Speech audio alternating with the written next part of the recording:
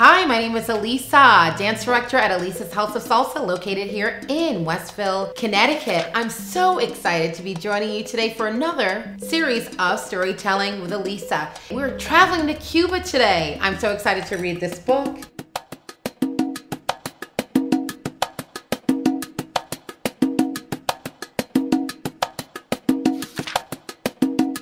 Welcome.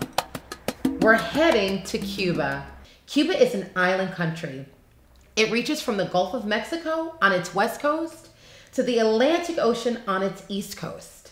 The Caribbean Sea touches Cuba's southern coast.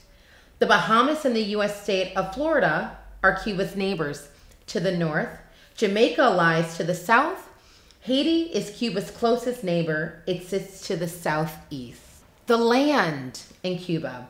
Low plains and rolling hills make up much of Cuba. Farmland and tropical trees cover these areas. Look at how green. Mountains rise beyond green farm fields and tropical trees. Mountains rise up in other parts of the country. The Sierra Maestra is a mountain range in the southeast, the island's highest point, which includes Pico Torquino. The Organos and the Rosario ranges lie in western Cuba. A sea of life, coral reefs from just off of Cuba's coast. Reefs are ridges. Tiny animals called coral polyps build them. That's so fascinating. This tropical fish is called a sargent major. It is swimming over fan corals of Cuba's coast. Coral reefs are full of life. Small fish, eels, sponges, and other sea animals make their homes in these reefs. This gives them protection. Turtles, sharks, and other large fish roam in the area, hunting for food. Wow. 2 seasons. Cuba is warm all year, my type of weather. The island is just 2 seasons. The dry season runs from November to April. May through October is the rainy season. Hurricanes can strike during the rainy season. These storms form over ocean waters. They bring lots of rain and strong winds. Many people in modern Cuba have ancestors, long ago relatives, who were Spanish settlers. Other Cubans have African roots. These Cuban musicians are of African descent. They are playing drums for a crowd in Havana. I could almost hear the music coming off of the congas.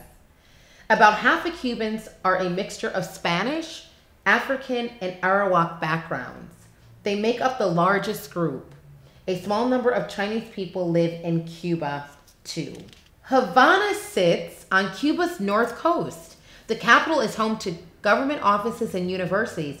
More than 2 million people live in the city. In Old Havana, historic buildings line the streets. Musicians and dancers entertain people in open squares. People can buy roasted nuts and other snacks at food stands. Getting around, Cuba's streets are filled with people on foot and on bicycles. Cars, motorcycles, taxis, and buses are also get people where they need to go. And tourists can ride around Havana in coco taxis. These small open taxis are shaped like little eggs. The food in Cuba. Cubans often eat rice and beans at dinner. Meals might also include pork, chicken, or fish. Slices of tomato and cucumbers add color to the meal. School. All schools in Cuba start at the age of 5.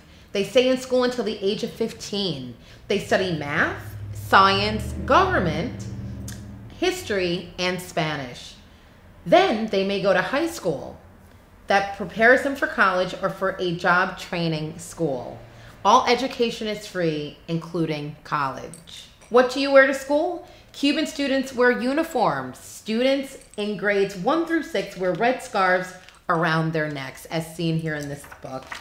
Families. Cuban families are close. They often live together in small houses or apartments. Parents, children, and grandparents may live together. Kids usually live at home until they get married.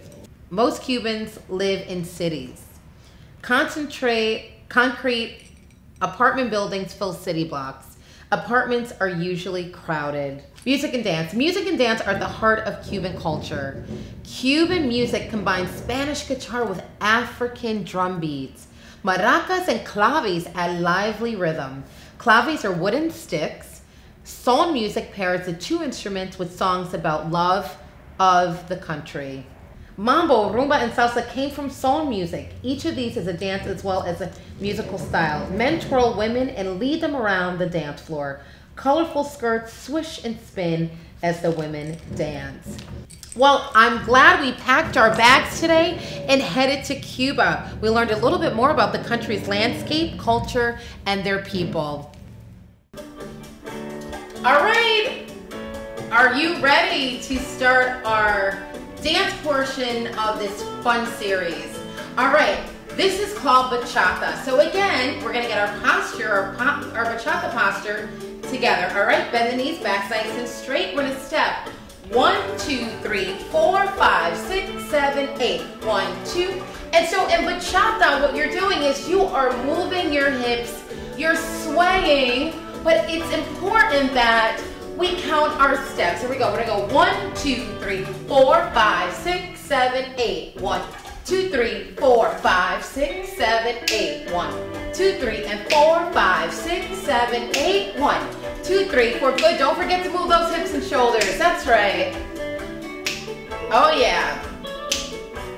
I think I feel this nice tropical breeze coming through. Good. Let's move our arms like this. And 1, 2, 3, 4, 5, 6, 7, 8. So you'll notice that I am tapping on a 4 and an 8. 1, 2, 3, 4, 5, 6, 7, 8. 2, 3, 4, 5, 6, 7, 8. Good. Now you're going to add everything together, the shoulders, the hips, and the footwork, and that's how you dance the basic steps of bachata. Are we ready? Here we go. Give me that bachata face of yours. Oh yeah. Big smiles. All right, let's count this out. 1, 2, 3, 4, 5, 6, 7, 8. 2, 3, 4, 5, 6, 7, 8. 5, 6, 8, 4. And if you really want to break this down, we can step it out. 1, 2, 3, 4, 5, 6, 7, 8. 4. Good. Keeping your posture up. That's important when you're dancing. Latin dancing especially, because sometimes you will have a partner, but right now we have imaginary partners. 1, 2, 3, 4, 8, 4. Good. 8. All right. All right, let me hear you count. Are we ready? 1, 2, 3, 4. I can't hear you. One more time.